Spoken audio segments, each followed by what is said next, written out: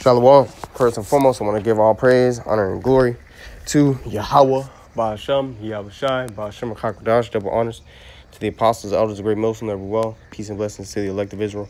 Shalom, and above all, back at it with us through the spirit and power of Yahweh, Ba'ashem, Shai. Lord willing, this video is edifying. We conform to Him. We conform to Yahweh, Ba'ashem, Shai. We mold ourselves to the image of Yahweh, Ba'ashem, Shai. Not vice versa. We are the Lord's woman, and the woman, she conforms to the image of her husband. She conforms to the image of man. Man conforms to the image of Yahweh Shai. Yahweh Shai conforms to the image of the Most High, Yahweh. So if we're doing that which is pleasing in Yahweh Shai's sight, by default, we're doing that which is pleasing in the Most High's sight, because Yahweh Shai has been given the judgment and the decree through the Most High, our Heavenly Father, Yahweh. You know? So, and the point being that we have to conform in the Lord's image. We can't lean on our own ways and understanding. We can't try to do our way. We have to do His way. Same way how our wife is supposed to be subject to her husband is the same way how we are supposed to be subject to the Lord, because the Lord is our husband, you know? And unfortunately, we played the harlot against Yahweh Ba'ashem Shai, all right? And we served idol gods. But now, through Yahweh Shai's death and His sacrifice, reconciling us back to the Heavenly Father, okay? And with the whole creation, and making everything at one, you know, being the Prince of Peace, being that governor, Yahweh Ba'ashem Shai has gave us the opportunity now to be His chaste virgins. And that's what it is. In this truth, you become a new creature. And you become a chaste virgin to Yahweh Ba'ashem Shai. So a part of being that chaste virgin is conforming to your husband's ways. All right? And our husband, in a spiritual sense, is Yahweh Shai. And just like how we expect our Eve to conform to us, which they should, all right? And by them conforming to us, that's their form of righteousness, because, you know, the Lord, He deals with women too. You know, now there's elect women and there's 2/3 women, you know, and that's all that really needs to be said. So for you women who hope you're of that elect number, put on as the elect, all right? And the women who are of the elect, you're supposed to put on as the elect, you know, which is your own spiritual qualities, which a part of those spiritual qualities is to be modest, be meek and quiet, you know, to be subject to your husband, same way we're supposed to be in our, according to our law. You know, because like Yahweh Shai said, there's neither Greek nor Jew, neither male nor female, right? So the Lord could deal with women too, but you have to be in your own particular order as a woman. It is double standard, okay? Because a woman does what a woman does and a man does what a man does. You see? Nonetheless, point being, we are the Lord's spiritual woman, okay?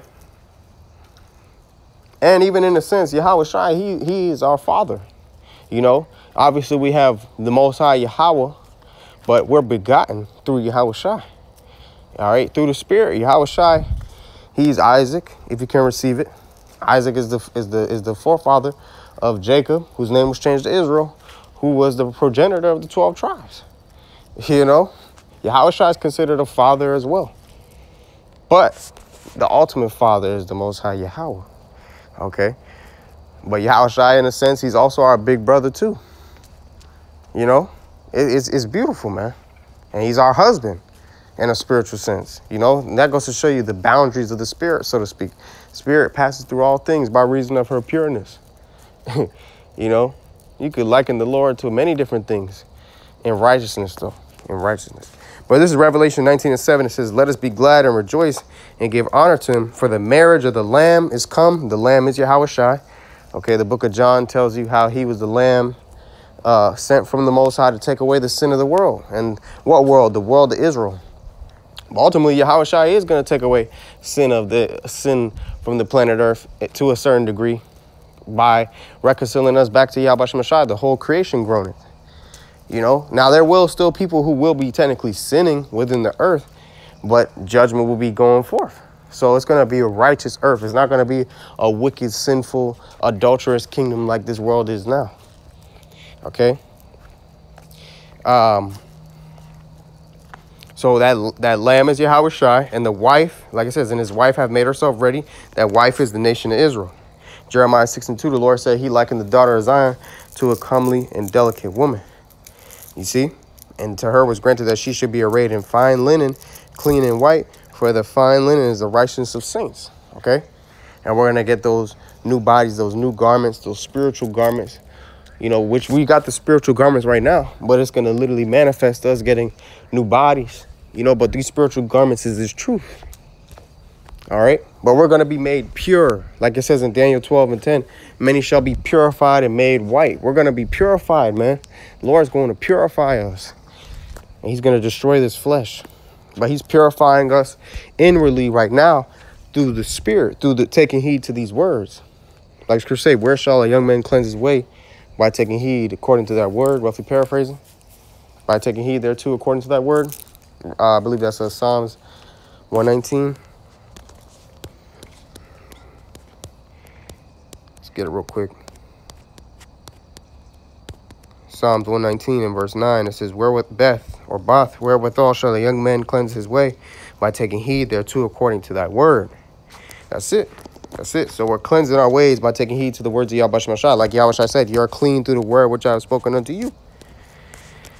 This is Genesis 1, verse 26. And the power said, the Elohim said, all right, Elohim, because you go to the word God in the Hebrew, is Elohim, meaning powers. And that's why the reason why when we read certain scriptures, instead of saying God, we might say Most High, you know, or Yahweh Shai, because like Scripture say, there be Lords many and gods many. So you got to make sure that you give the Lord glory due unto his name. You know, you specify which God that's talking about, so to speak, you know. And I say that because I had someone ask me the other day, you know, why don't you say God? Like when I read certain precepts, I might say the Most High. Well, we say that, you know, to specify which God. Like Scripture say, there be gods many and Lords many, you know. But nonetheless, everybody read how they read. Just giving a little spiritual admonition. All right. And the Elohim said, let us make man in our image. Notice how it says our. Our is a plural word. So it goes to show you it was more than one entity.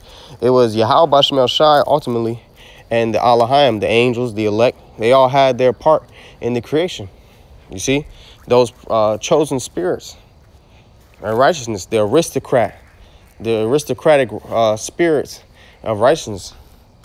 Okay? But man, talk about the Israelite man, is made after the image of the Elohim, meaning Yahweh Shai, the angels. Because we're angels too. We're trapped in the flesh, though. But we can do angelic things when we cleave unto the Lord's righteous spirit.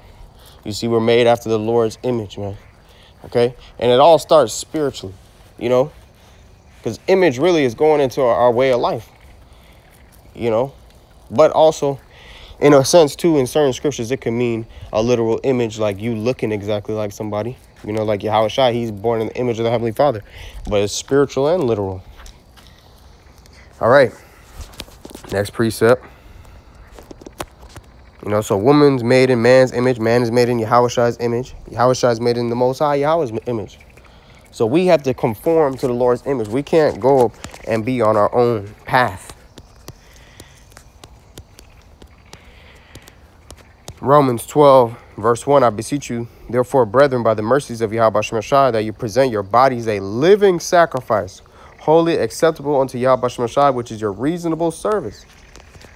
So we're supposed to be a living sacrifice, meaning our lives are being lived through Yahweh Shai's spirit. We're being possessed, so to speak, on the right-hand side by Yahweh Shai's spirit. Because, you know, hey, while you're alive, you live unto the Lord. Or even if you have to physically die in the flesh, you still die unto the Lord. Okay? Let me see if I get that real quick.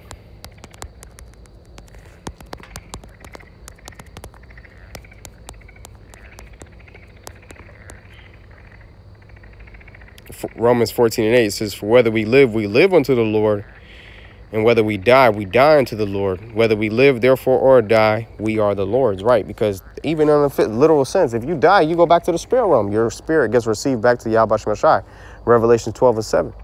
You know, but that's the thing. Knowing that your spirit gets received back to the spirit realm, you're going to have to meet your maker one day. So when you meet your maker, you want to make sure that you meet him, you know, with a form of confidence that at least he might have mercy on you, you know, instead of living a wicked life and knowing that he's going to destroy you.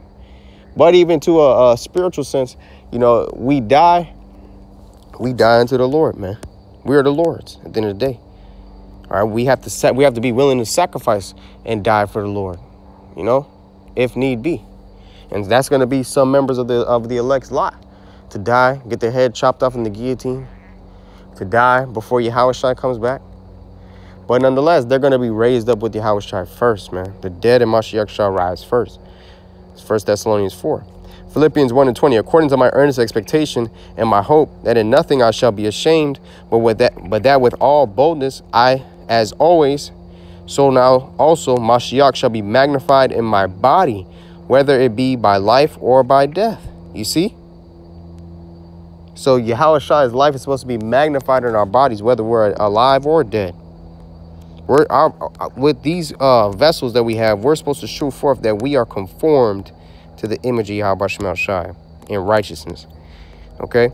Now it says, Romans 12:1, I beseech you therefore, brethren, by the mercies of Yahweh Shem Shai, that you present your bodies a living sacrifice, wholly acceptable unto Yahweh Shem Shai, which is your reasonable service. And be not conformed to this world, but be ye transformed by the renewing of your mind, that ye may prove what is that good and acceptable and perfect will of Yahweh Shem Shai. Right, okay? So don't be conformed to this world. Be transformed, be renewed in your mind to the image, and be conformed to the image of Yahweh Shem Shai, not unto our own ways, because our own carnal ways, the scripture say to be carnally minded is death. So if you're leaning unto your own carnal ways, guess what? You're leaning unto death, man. Like the Lord told us in Isaiah, my thoughts are not your thoughts. My ways are not your ways. Even as the heavens is higher than the earth, so are my ways higher than your ways, saith the Lord. Roughly paraphrase. Proverbs 3:5. Trust in the Lord with all thine heart, and lean not unto thine own understanding. Okay?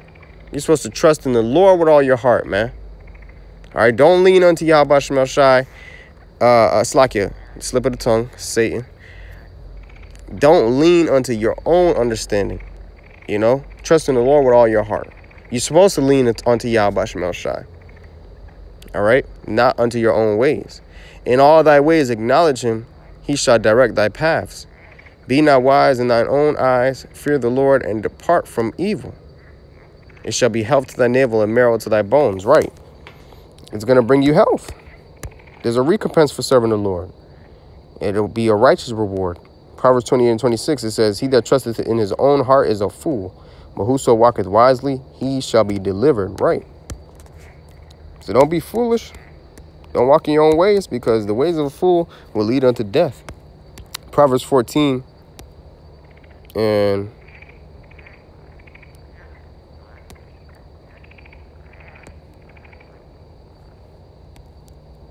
verse 12, there is a way which seemeth right unto a man, but the end thereof are the ways of death. Right. That's right, man. Absolutely right. Okay. So don't get caught up in the ways of death. It's not about what you think. You're supposed to subdue your own understanding, like it says in 2 Ezra.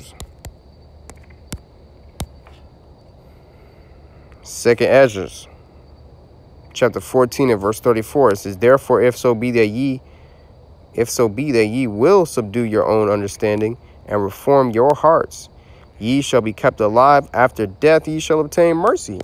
Exactly. So we're supposed to subdue our own understanding. And if we subdue our own understanding and reform, be renewed, be conformed to Yahweh Shem Shai in righteousness, guess what? We're going to be alive after the day of death. We're going to receive mercy after the day of death. Because when Yahushua comes, we're technically going to shed the flesh. You know, so we're not necessarily going to die, but we're going to shed the flesh. So in a sense, it's almost like you know, you do die, quote unquote, but you die to the flesh, but you're still alive though.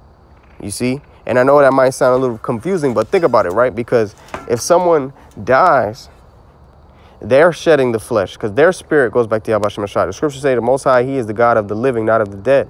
You know, he's not the God of the dead, but of the living. You see? So their spirits are still technically alive, but they shed the flesh.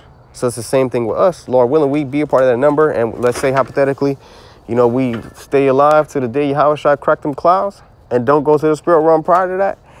We're going to shed the flesh, you know. It says, for after death shall the judgment come, when we shall live again. Right. All right. And that also proves reincarnation. It says, and then the names of the righteous shall be manifest and the works of the ungodly shall be declared. Right.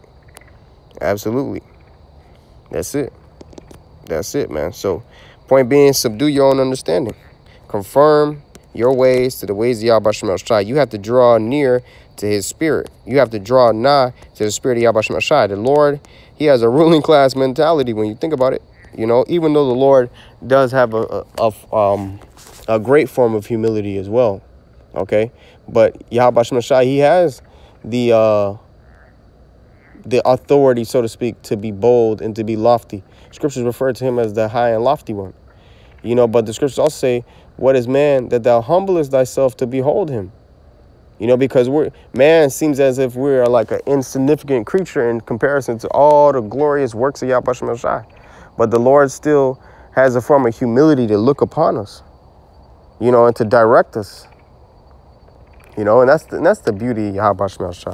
This is James 4 and verse 8. But the point being, the reason why I'm saying all this is because, you know, the Lord, he is the Most High. You have to seek unto him, not him seek unto you. You got to draw nigh to him. We need him. He doesn't need us. You know, let me get this real quick, Lord willing.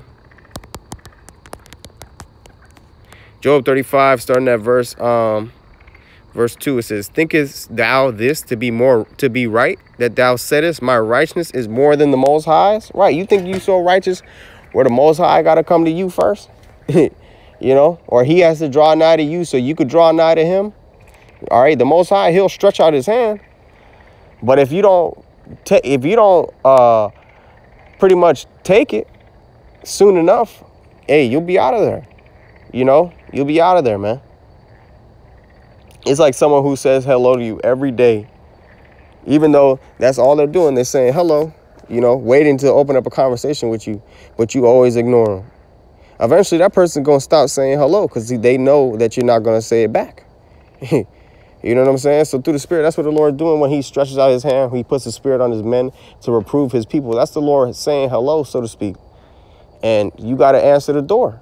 You know, like Yahweh said, behold, I stand at the door and knock. You know what I'm saying? Revelation. You see? So, hey, you got to open the door. Yahweh is knocking, man. The Lord is knocking. It's now high time to awake about asleep, man. For now is our salvation nearer than what we believe. So it's time to answer the Lord's phone call. You know, like the brother said, you had 100 missed calls from the Lord. Guess what, man? There's going to come a point where the Lord is going to stop calling, man. It says, verse 3, it says, before his elect, he's going to keep calling for his elect, though. Because his elect going to keep calling upon him. Because the elect are going to draw near to him. And he will draw near to them. All right, it says, for Job 35 and 3, it says, for thou saidest, what advantage will it be unto thee? And what profit shall I have if I be cleansed from my sin? I will answer thee and thy companions with thee. Look unto the heavens and see, and behold, the clouds which are higher than thou. If thou sinnest, what doest thou against him? Or if thy transgressions be multiplied, what doest thou unto him? If thou be righteous, what givest thou him? Or what receiveth he of thine hand? Right. Okay. He says, thy wickedness may hurt a man as thou art, and thy righteousness may profit the son of man. You see, that's the point right there. All right. So the point being, your righteousness may profit you and your wickedness may hurt you. The scriptures say, be not righteous over much. The scriptures also say, be not over much wicked. Okay. Neither be thou foolish. You know, why shouldest thou die before thy time? All right. And be not righteous over much. Why shouldest thou destroy thyself? You have to have that perfect balance when it comes to serving Yahweh Shem Shai. Because we are in the flesh, you know. This is James 4 and verse 8. It says, draw nigh to Yahweh Shem Shai. And that's why we're longing to be changed, man. We loathe this flesh and we're longing to be changed. But Yahweh Shai is going to change us. James 4, starting at verse 6, it says, but he giveth more grace. Wherefore he saith, Yahweh Shai resisteth the proud, but giveth grace unto the humble. Submit yourselves therefore to Yahweh Shai. Resist the devil, and he will flee from you. Draw nigh to Yahweh Shai, and he will draw nigh to you. Cleanse your hands, ye sinners, and purify your hearts, ye double-minded. You see, so we have to draw nigh to his spirit. Be afflicted and mourn and weep. Let your laughter be turned to mourning, and your joy to heaviness. Humble yourselves in the sight of the Lord, and he shall lift you up. Yep, that's it. Beautiful. Yapa. Yapa, man. Okay? Yapa. Yapa. All right, so, hey, Lord willing, this video was edifying, man. I want to get this one last precept, if the Lord allow. This is kind of like a little precept to bounce off of drawing near to Yahweh Shai. This is 1 Chronicles 28:9. It says, and thou Solomon, my son, know thou the power of thy father, and serve him with a perfect heart and with a willing mind. For the Lord searcheth all hearts, and understandeth all the imaginations of the thoughts. If thou seek him, he will be found of thee. But if thou forsake him, he will cast thee off forever. You see? So if you seek the Lord, he will be found of you. But if you forsake him, he'll going to cast you off forever, man. Sirach also tells you that. Sirach, the 4th chapter. If you, pretty much, if you don't, if you go aside from wisdom, she's going to leave you over to your own ruin. I think that's Sirach 4:19. All right.